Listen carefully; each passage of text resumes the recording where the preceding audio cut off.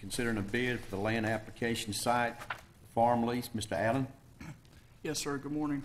As you can see, we have some property down in Lake Park area that is currently being utilized as part of the treatment process, and some irrigation crop that used to be utilized for some row cropping.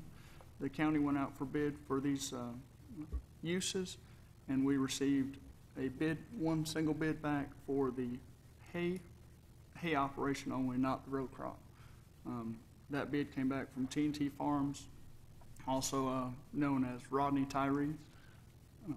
His bid is listed out at $4,110 a year with a 0.3% annual increase. This will be a 20-year, 5-year lease with 3 renewable options. And I have the lease here if you guys would like to look at it. Any questions? No one bid on the row cropping? No, sir. But we can rebid the row cropping as a separate line item then? We should be able to do that, or either look at other options that's available to us for that property down there. Okay. Mike, did you discuss, did any commercial farmers contact you and discuss maybe why they didn't decide to bid on the row cropping? Because I'm very surprised, I guess, that we didn't get a bid on that. We talked to some of the commercial farmers. Early on, they didn't want the combination of the 2 operations.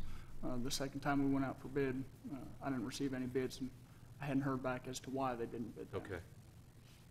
Thank you. Any other questions? I might have overlooked it. What's the time limit? Is this a contract for 1 year or?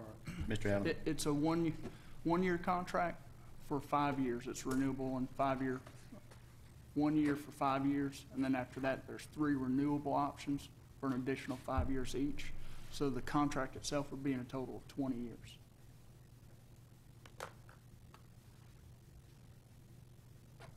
Any other questions? Okay, hearing none, we'll